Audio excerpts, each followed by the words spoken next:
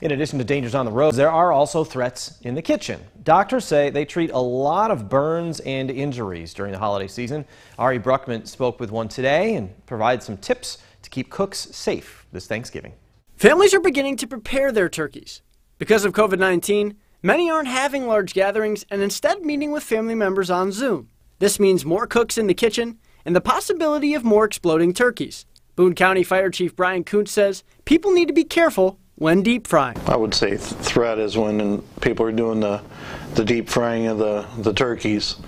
You want to make sure that you have that outside of your residence and not even in your garage. Although you can prepare for the worst, accidents do happen. Dr. Eric Troutman of Swedish American Hospital says you can get burned easily cooking at such high temperatures. So first thing to do is try and cool down the area of the burn. So basically try and get cool water, indirect ice, through a pack on it to try and cool down the burn as quickly as one can. Running cool water on it, indirect ice pack can help as well.